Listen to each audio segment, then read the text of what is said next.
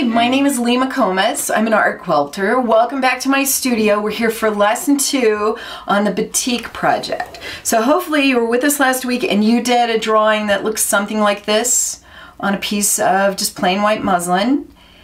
And then today I'm going to take you through the next step, which is applying the resist.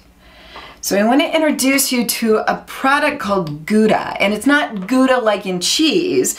This is about the consistency of honey, and it's spelled G-U-T-T-A. Although I have to say this bottle that I got from Jacquard, and they label theirs as water-based resist. So I don't know, the last bottle I had said Gouda, G-U-T-T-A. It's all the same stuff. The great thing about this is you can apply it to the fabric, it'll dry, it'll block out the dye product that we're gonna put on later, or actually the paint product we're gonna put on later.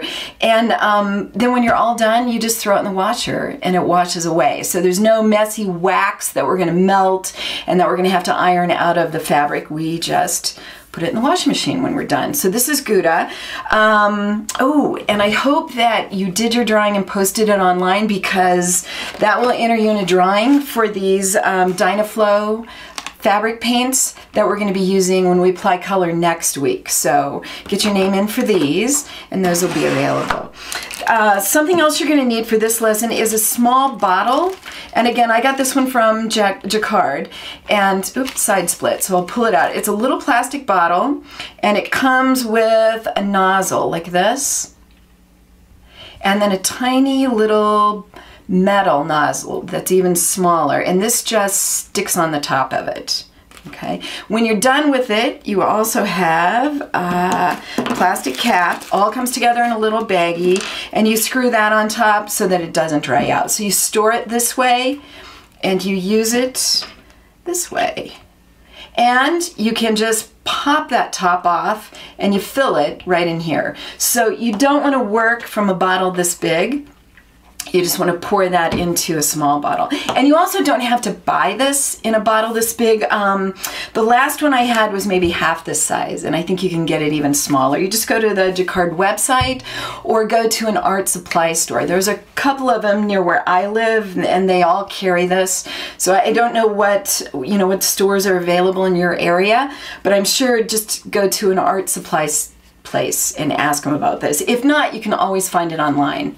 So we've got that. So what we're going to do is fix the fabric onto a wood frame so that when we apply the Gouda, and I've got my little bottle full here, we want to saturate the fabric. And if you've got it stuck to a tabletop, it's going to saturate down through and stick to your tabletop. So you want to lift it up just a little bit. And there's a couple of good ways to do that. One thing you can use are these stretcher bars, also from art supply stores, and you buy them in pairs so you can choose your length. So if you want to do a bigger project, you could do something this size.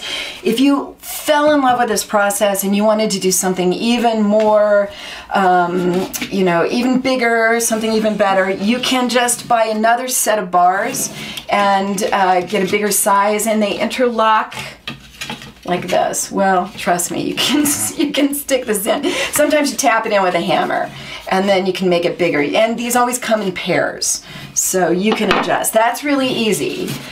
But if you're like me and you like to work on the cheap and you like to reuse things, you can go to your local thrift store, or maybe you've got one stuck in a closet, and you get an old frame, a picture frame.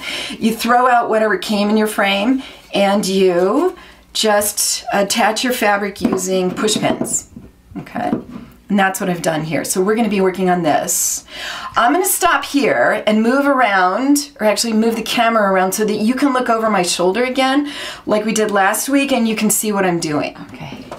All right, here you are, ready to see what I'm doing. Also, I should warn you, there is a big nasty fly zooming around my studio. So if he should land on the work or bother me, if you see me do this, just know that it's not weird, there's a fly. So what I'm gonna do now is start to apply the Gouda, and I'm just gonna turn the bottle upside down, squeeze it, and go over all of the drawn lines, or all of the lines that I wanna use. For example, right here, there's some messy lines that I don't want to use. There's some horizon lines going through my seaweed, so I need to be sure I ignore those and don't draw them with the Gouda. When I'm drawing again, it's important that I close off areas so that when I apply green for the seaweed, it doesn't get out into the blue water. Another really important thing is to start in the middle and work to the edges. If you start at the edges first, then you have to lay your hand in wet Gouda to get to the middle, or it becomes really quite awkward. So be sure that you start and go from the middle out. So I'm just going to start drawing.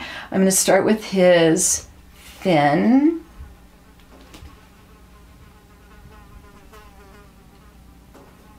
And draw around. I want to be sure, kind of go slow. I want the Gouda to travel all the way through the fabric to the backside, because if it doesn't travel through, then it doesn't kind of wall off that area of fabric. And then when I start applying different colored dyes, they'll start blending into other areas. And I'm going to put some ribs on his tail fin. And you'll have to excuse me, I have a bit of a tremor and I'm a little bit shaky today. I'm just going to put 5 ribs there. And you can see it takes a second. Hopefully you can see that the dark line where the fabric is wet. You can also look from the back and make sure that the design is coming through. And that tells you that you've saturated the fabric. So I'll go back over. And then you just keep going. You just keep drawing. And don't get caught thinking that you have to work like all around. This turns, so you can work in whatever area is comfortable. Don't think about keeping your drawing right side up. You just keep going. Be sure when you finish an area that the lines touch so that you don't have gaps. Okay, I think I'm going to come over here and do some of this.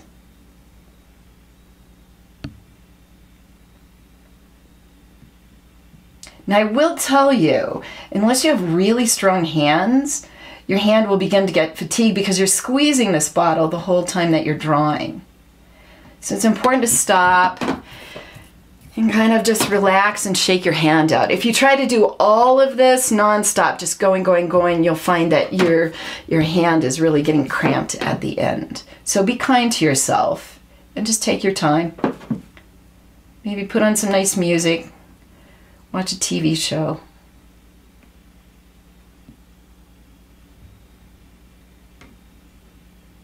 Okay.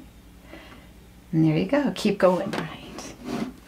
So you just want to keep drawing until you've got everything done. Something else to keep in mind is just because you did your drawing doesn't mean that you're tied to that. You can always go back. Something fun that I like to do sometimes is add some texture. I might just add some dots here in the sand. You know, and who knows what those are. There's all kinds of strange things laying on the bottom of the ocean, so that could be there. You might want to put some texture in if you have, you know, this coral in the background. Add some dots to it. That'll show up when you go to apply your dye. This is a time to just play. Make every step of this process creative. You drew it the first week, but that doesn't mean you can't go back and add new design elements at this place too. Keep going. When you're done, it all looks wet. You can see where your lines are, but I should tell you when it's dry, here's another version. Okay, I don't know if you can see it on camera, but it's a little bit shiny. Okay, but doesn't really show up anymore. And this is what you're going to need to have ready when we get together next week and we'll start applying the color. And I'll talk to you about things we can do for that. So, okay, great. Go out, get creative, apply your Gouda, and post it online so that we can see what you're doing. All right, see you next week.